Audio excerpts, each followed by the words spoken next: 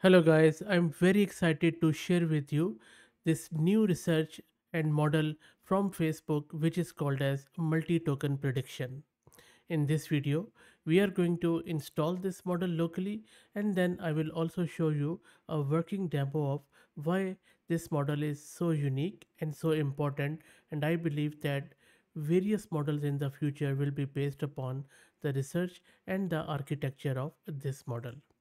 So before we install this model and see it what exactly it does, let's have a quick look at behind the scene architecture of this model.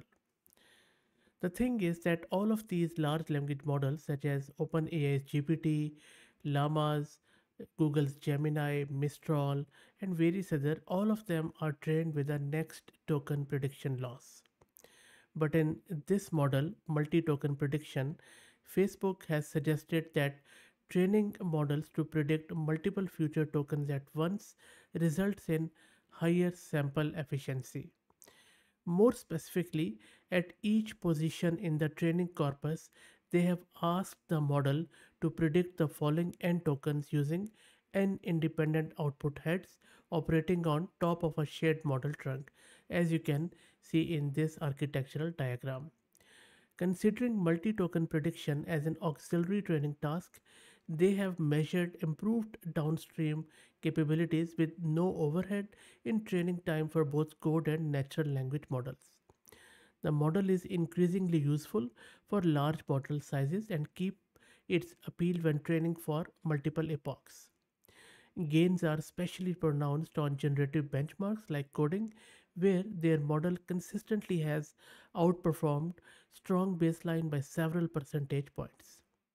Their 13 billion parameter model solves 12% more problems on human eval and 17% more on MBPP than comparable next token models. Now, if you look at this diagram closely, what is happening here is at the top section of this diagram, during training, the model predicts 4 future tokens at once by means of a shared trunk and 4 dedicated output heads. During inference, they have employed only the next token output head.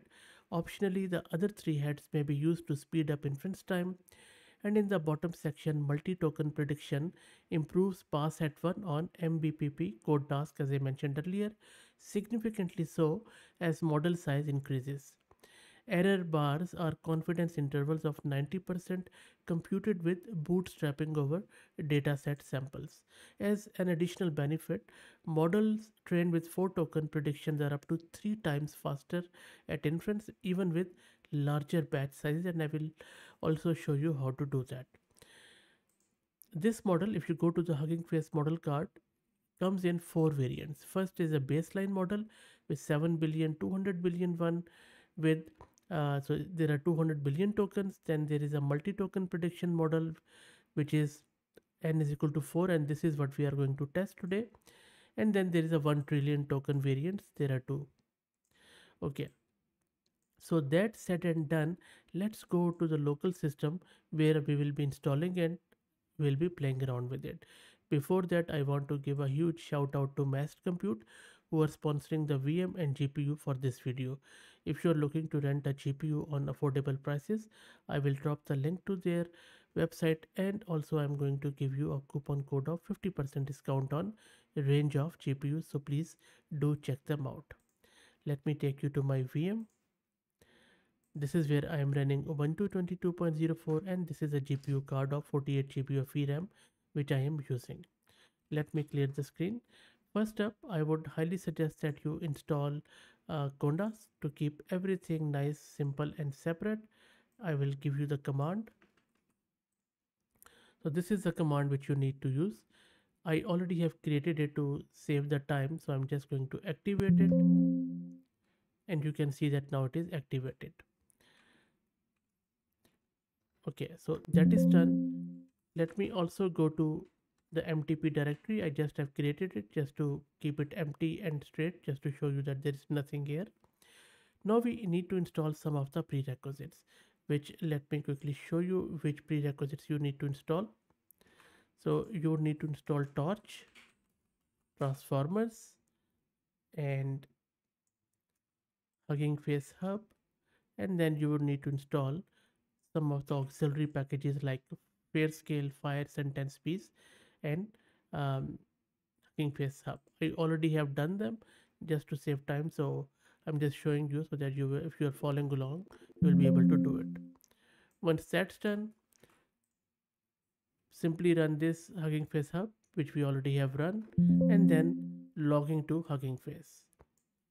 In order to log into Hugging Face, all you need to do is to run this command, and then it is going to ask you the token which you can obtain from Hugging Face website, and then just supply the token and you will be logged in. I am already logged in, but let me log in again, doesn't matter. As you can see, it is asking me the token. I have given it a token. Just press Y here and the login is successful, as you can see here. Okay, let me clear the screen. So up till now all good and fine. Let me take you back to the model because we have to download few of the files. So if you go up and go to files, then you would need to go here, and then there are two ways. You can either download the whole Hugging Face repo by just git clone and then the whole path of it, and I will also show you shortly, or you can simply go and by using wget you can download this file and this file. If you want to download individual files, there are two ways. Either you could click on this file and grab the link from download button and use wget, or you could use Hugging Face command for it. And let me take you back to the terminal and show you how you can do this with the Hugging Face commands. So for that you would need to launch your Python interpreter, and then you need to import snap download, and then just give the following command here. Let me paste it, and that is going to download the whole repo for you. You don't have to worry about it. So I already have downloaded it because as you saw there, the size is 27 gig for the model. I don't want to waste your time just waiting for it.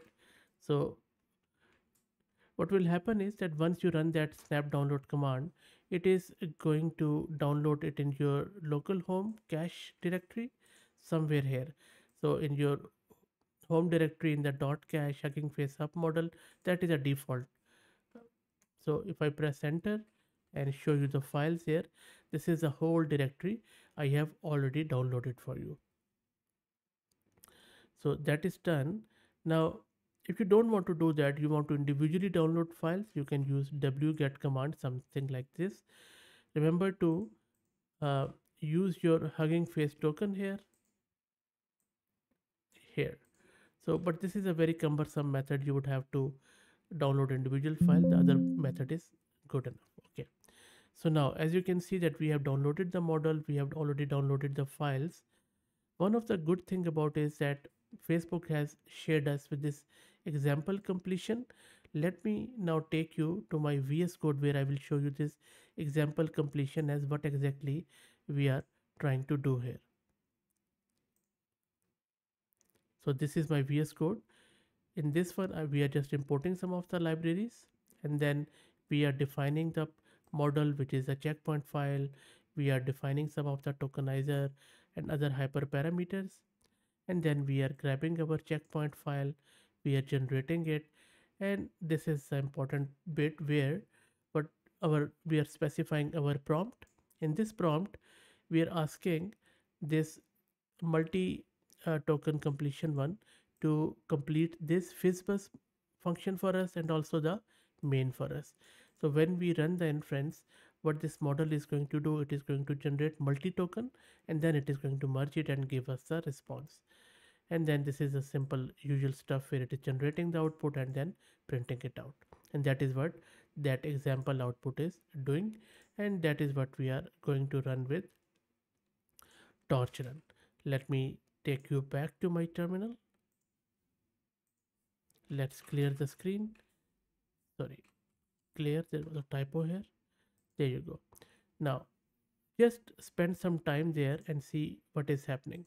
So this is a torch run command which is used for distributed training. First up, we are specifying the parameter like um, n proc per node. So this specifies that one process should be running per node, or it means GPU. I already have one GPU, so I have just specified one. Then this is our example completion py. This is the model which we are using, and if you want you can even use a 1 trillion one which I showed you on the model card, up to you.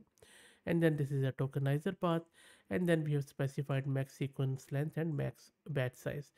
Sequence length means the number of words or characters in a sentence or text that a model can process at once, whereas batch size is the number of sentences or text that a model can process together as a single unit before moving on to the next group. Okay, so enough talk, let me run it. It is going to run it, and you see it has specified the DDP with size 1.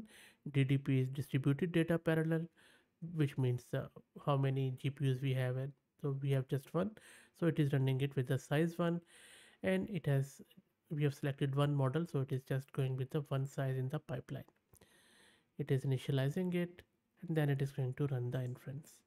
So let's wait for it to come back. Shouldn't take too long. And you can see that it's showing us that first time it has taken around 43 seconds to load the model, and there you go, it is doing the completion. So it has completed our, okay, so it is done. Let me go up. So if you remember, if I take you back to the VS Code, this is a FizzBase one which we were asking it, and you see it is in the FizzBase definition, there is nothing there. So once it has generated it, it has generated the full function and then also the main function, and then it has merged it and given us the full response. So this is what the beauty of this multi-token prediction model is, where it is showing us a new way which is faster and better LLM.